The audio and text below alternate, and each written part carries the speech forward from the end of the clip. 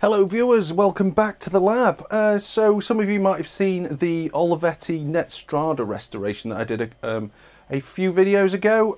That was a dual slot 1 Pentium 2 system that I did a full restoration on.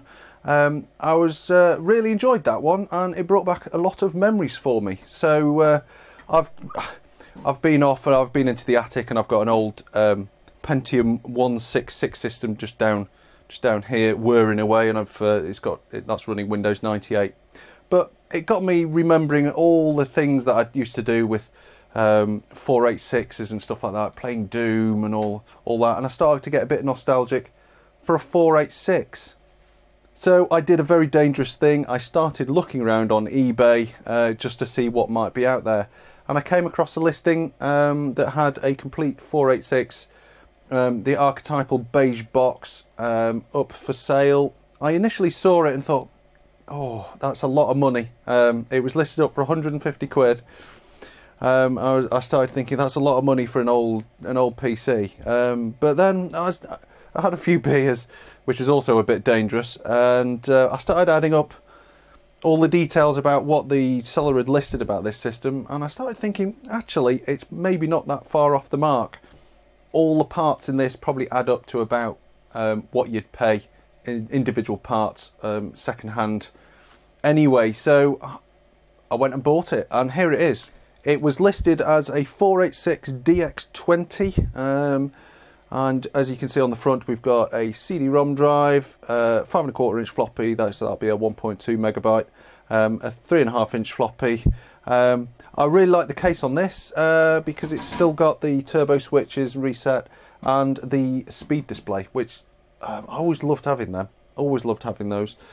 So if we have a quick look at the this little spec sheet that the seller's stuck to it, we've got a 486 DX20. We have SIMs, which is obvious for a 486. We've got one 8 meg 72 pin SIM and four 1 meg 30 pin SIMs to give us a total of 12 meg, 260 meg hard disk, IDE of course, motherboard, well it says Opti, but that's the chipset, so we'll have to try and identify the actual board manufacturer.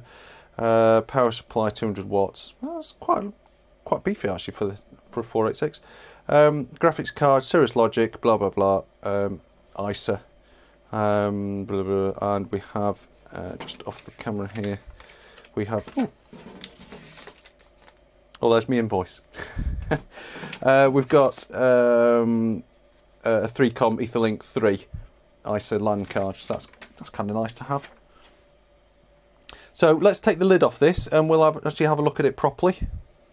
Now I should say that I have been in this already. I've checked out most of it. It does power on, it posts, it boots off floppy drive to DOS, and the hard disk seems to be fine. That's really all I've checked. It's a bit dusty on the inside. The two things I haven't checked is the CD-ROM drive and the 5¼ inch floppy, because when I took the lid off and had a look around, it was quite clear that everything's just caked in dust, so that's probably going to need a clean before I can use that anyway. So let's take the lid off this.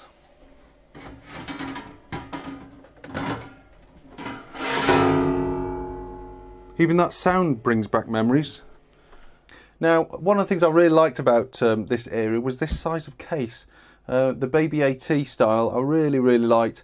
It was just two 5¼ inch bays and two 3.5, and an internal hard disk. I always liked this form factor. It was just so compact. So we've got a power supply there. We've got the CD-ROM drive in the top, the 5¼ inch floppy drive, the 3.5, and then the hard disk with all the ribbon cables as you'd expect. So when this originally arrived, I was kind of expecting a pretty low spec 486, and indeed the CPU does it. It's not actually a 20 megahertz as the seller had listed, it's actually a 33. I'm not sure whether it's a DX or an SX because the BIOS doesn't actually differentiate, so I'll only really be able to find out by taking the heatsink off the CPU. But the thing that really made me happy when I took the lid off this is those brown sockets down there. Yes, this is a Visa Local Bus 486, which means it's one of the later ones, and if you just spy around the motherboard there, I can definitely see jumper settings and legends for a DX4. So this should make for a really nice upgradable system.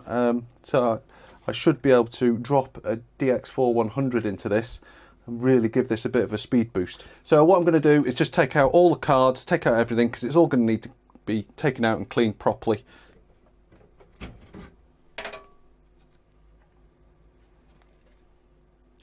So, nice to see this is complete with its CD audio connection. So we've got an ISA sound card, an Aztec. I can't remember off the top of my head whether these are any good or not. I always bought sound blasters in the day, so I always try to avoid the clone cards, but we'll certainly give that a try. I'm sure it works.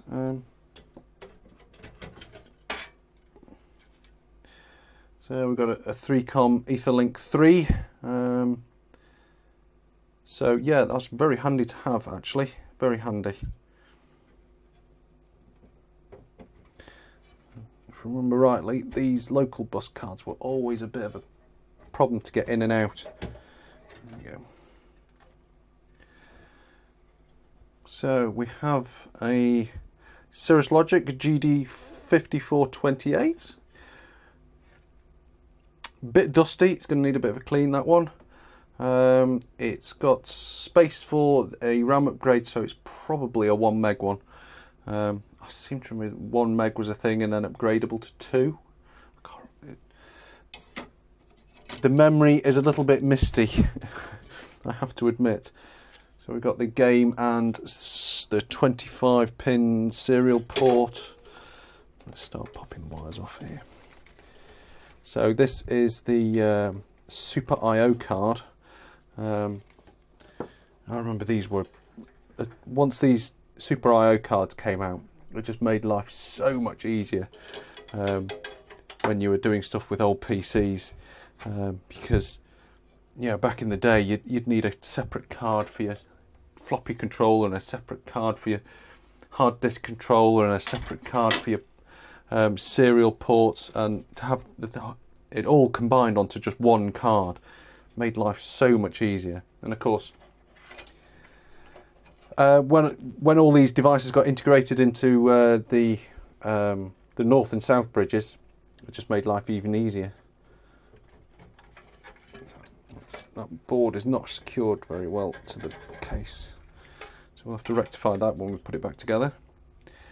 So the Super I/O card is UMC chipset. Again, could do with a bit of a clean, but generally it looks in pretty good condition.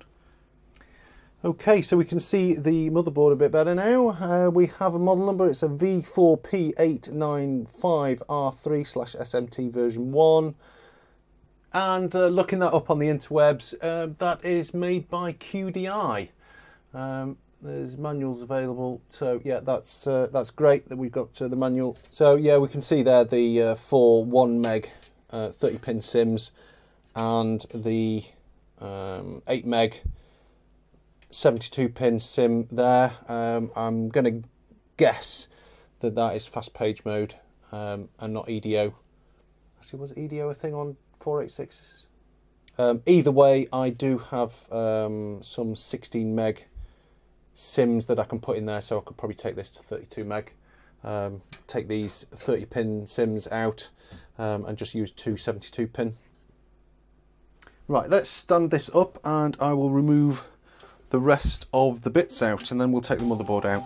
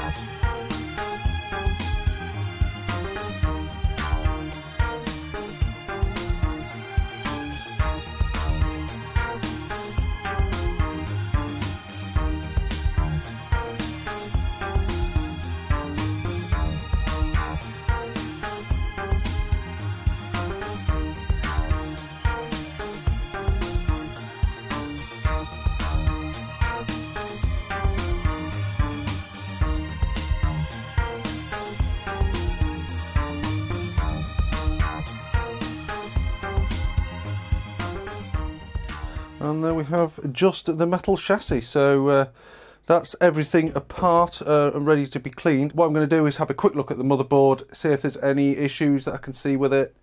A pretty typical layout. It's nice to have the CPU and the RAM up at the top. It means that anything that plugs in here doesn't get fouled by heat sinks and fans and stuff. You sometimes saw on 486 local bus systems, you saw the CPU round this sort of area, and sometimes it obstructed cards that you wanted to plug in, so it's nice to see that up there. We have 1, 2, 3, 4, 5, 6, 7 ISA slots, with 6 of them being 16-bit. We've got 3 local bus slots, the cache RAM, the opti chipset obviously, and all the capacitors bar 1 are tantalums, so that's really nice to see. I'll probably change that electrolytic over there because even if it doesn't need changing, there's only one of them and it'll only take a few moments to change, so that's probably well worth swapping that out for a new one. The tantalums you don't have to worry about unless they explode. In terms of getting an accurate date code off this, the chipset has a date code of 9428. So midway through 1994. It's also nice to see we've got a CR2032 RTC battery and not one of those stupid Dallas things. Right, let's take a quick look at the floppy drives. The 3.5-inch drive seems to be really nice condition, apart from the yellowed plastics on the front. I've had the top off this and it looks fine on the inside, so don't really need to do any cleaning. So that should be good to go as it is, and I do know that is working. The same can't be said for the 5.25. Yeah, it's absolutely filthy. You can see inside there. Come on, camera. You can see inside there, there's just piles and piles of dust and gunk and all sorts of stuff. So we're going to need to take the top off that and give it a really good clean.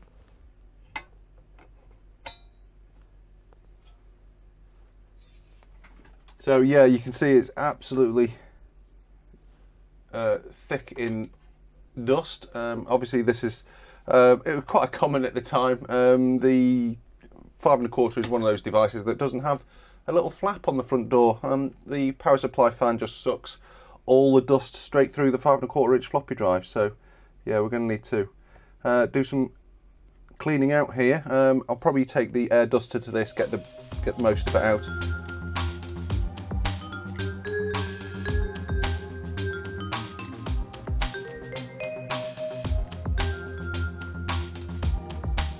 Okay, so I've been over this with the air duster. It looks a lot better, but there does seem to be a little bit more dust up inside underneath this cover, which is basically the area where the floppy disk pushes into. So I think I might remove that.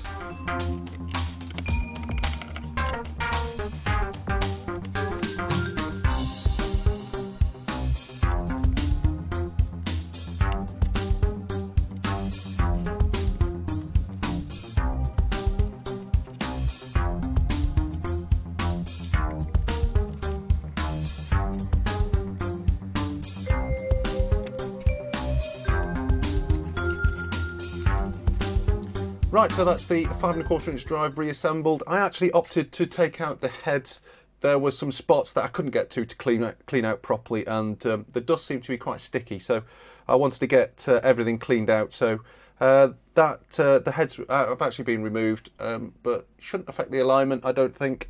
Right, let's take a look at the CD-ROM drive. I would imagine it should be pretty clean in here because it's far more sealed than the 5.25-inch floppy. So let's just whiz the top off this.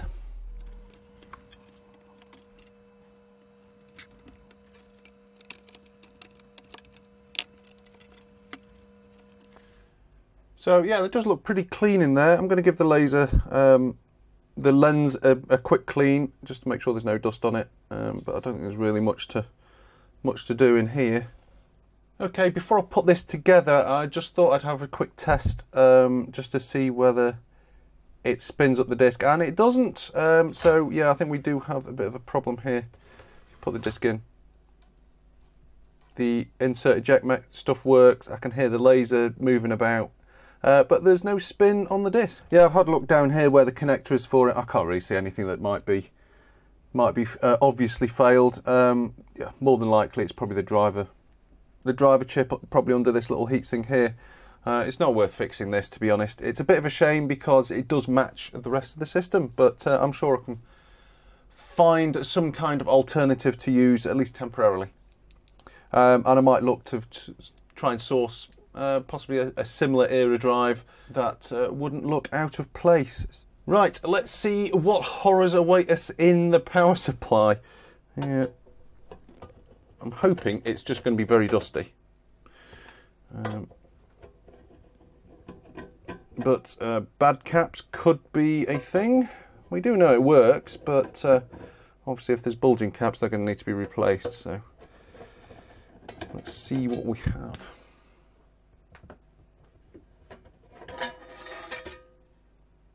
Ugh. That is pretty filthy.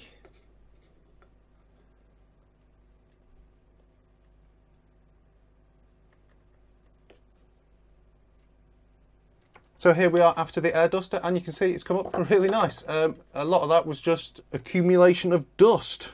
So I've given it a bit of a clean up, given the wires a clean. Looks really nice. Can't see any issues at all, so I think I'm just going to leave this one as it is. Put the lid back on and we should be good to go. Okay, I think we can probably start thinking about reassembly. Now before I do that, we're just going to have a quick look at the motherboard because we're going to do some upgrades to it. Now originally this was 12 meg and had a 486 DX33 on it, so we're going to give that a little upgrade. In my little box here we have DX4. I definitely had one of these in the day. It wasn't an Intel one, it was one of the AMD DX4s. I can't remember whether it was a 4-100 or a 120. I'm not 100% which one it was, but I wanted to put an Intel in this just because I've always liked Intel, so I went for an Intel DX4. Unfortunately, this is the right through cache version, so it's not quite as fast as it could be, but this should be fine. It should run things quite nicely. And in addition to that, I've got two 16 meg fast page mode 72 pin SIMs, which are going to go in nicely to give me 32 megabytes, which is tons for a machine of this age. They came courtesy of one of my old Quantel CPU boards, so it's kind of cool that I'm putting a little bit of Quantel stuff into 486. Now originally I was going to show you the process of going through and changing all the little jumper settings to configure the board for the processor, but as it turns out it's completely set up for a DX4-100. A little bit odd. I mean, most of it would be the same anyway because it is an Intel chip. The bus speed is currently at 33, so that would all be fine. But there are jumpers there to say it's a DX4, and for some reason those have been set as it was as I took it to bits. So I'm not sure what was going on there.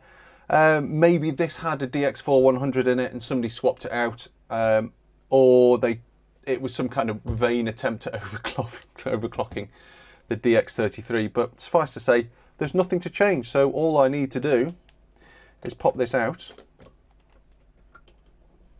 and then get our nice DX4. Now I've had a rummage around. I did manage to find an old 486 heatsink that I've had before, so we'll use this for the moment.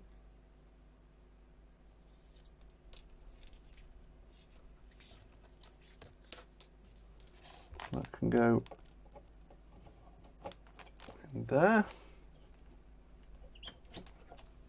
And now we can install our 16 megabyte SIMs. One in there. One in there. I always give them a bit of a wiggle first just to make sure they're nice and seated.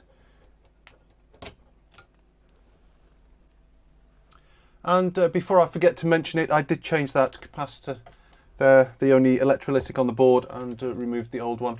It wasn't bad, but it's not great either, so it was probably a good idea to change that. Right, so as we've given the CPU a bit of a boost, we're going to need to change the display on the front. Now these are pretty basic devices. I remember configuring a few of these back in the day. It's basically, it just takes power and it's got a bunch of LEDs and a load of jumpers on the back which just control whether certain digits come on or off depending on the button. So I've got all the wiring out here, out of the case because I haven't reassembled it yet. So this is the turbo switch that's normally on the front of the case. This is the bit that plugs into the motherboard, and that is literally just a separate connection to the switch, and the switch then switches both the motherboard and this just to flip between two different numbers. Now we don't have the instructions for this obviously, but it shouldn't be too hard to figure out. The jumpers on the back will basically be in one of 4 positions. With no jumper on, the display is just going to be completely blank, or that segment is going to be blank. Then there'll be one position where it's on regardless of the switch position, so it'll be on permanently, and there'll be one where it'll be on if the switch is in, and the other way will be off when it's in. So you just go through and set the jumpers whichever way you need them to be. So we're going to have to do a bit of fiddling around just to figure out which digits are what and what positions need to go where. Now I've got this connected up to my bench power supply, so I'm just going to put 5 volts onto it and we should get 33. There we go. So that was the original speed. A few moments later. So there we go. We've got that configured between 8 and 100. Took a little bit of fiddling around. Basically what I opted to do in the end was just to remove everything and start again. So you end up with no display, you put one on and see what positions you get. So that is now configured. So in the out position, it's going to be the slow speed, and then when it's clicked into turbo, it's 100. Right, so we have the front panel reassembled with all the wires and LEDs, switches and all that put back in. I just need to put a little bit of glue on the back of these LEDs because it's only a very light push fit, and they were actually glued in originally anyway. So I'm just going to dab a little bit of hot glue on those to hold them in, and then we should be good to put this onto the case. Now, one thing I noticed when I removed the case is there was this slight bit of damage up in the top here. Now, thankfully, the bit of plastic which fits in there was actually still attached. It literally just fell off as I touched it. So this should be fairly easy just to glue back into place.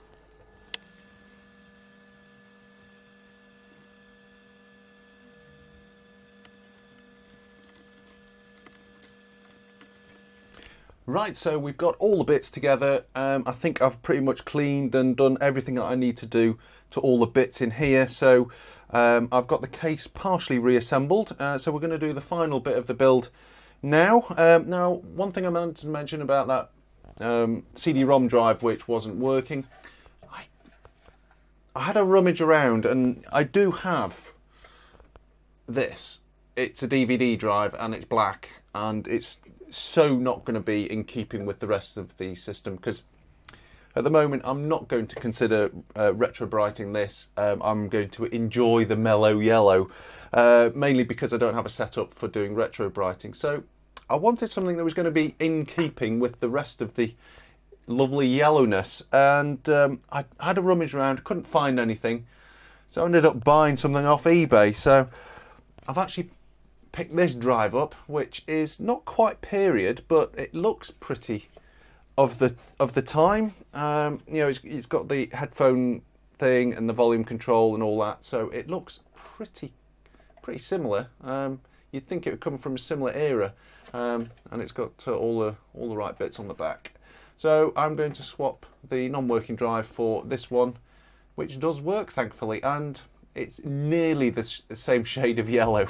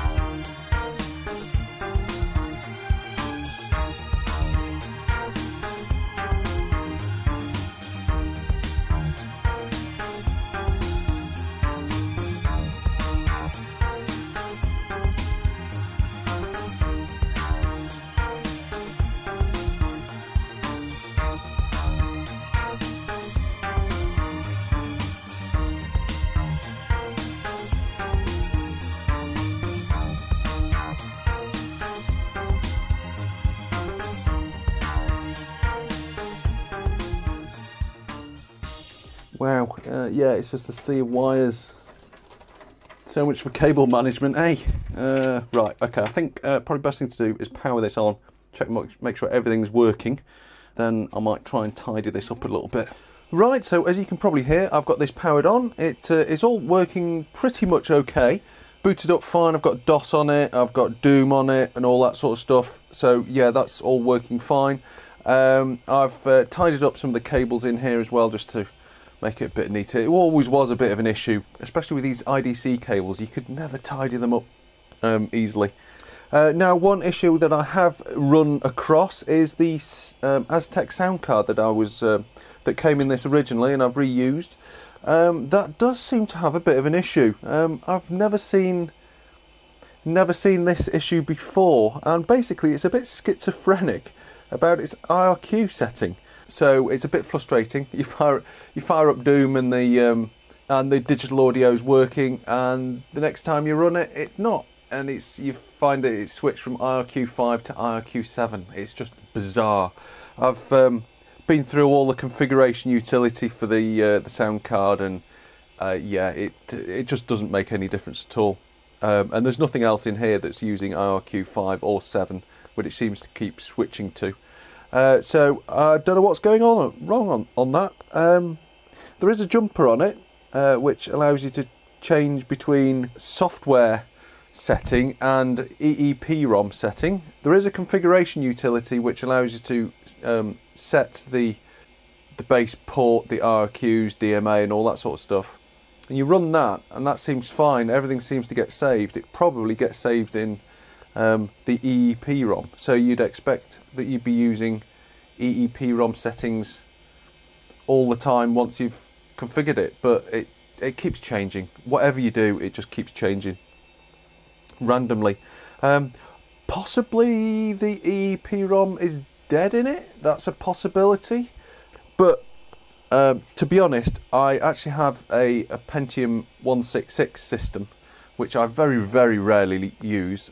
And that's got a Sound Blaster all 64 value in. So I might forego the OPL3 sounds and go with an all 64 card in this. I'll give that a try at some point. But yeah, a bit frustrating that the card that came with it doesn't seem to be really working properly.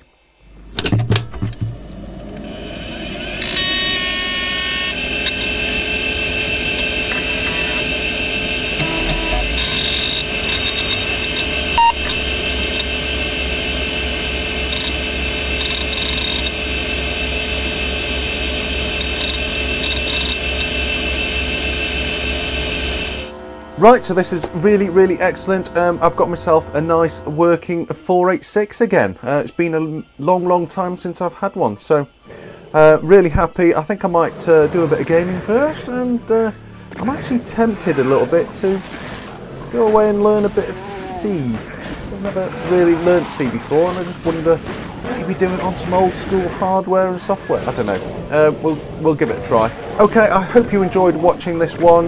If you did, give it a thumbs up. Comments always welcome down in the comment section.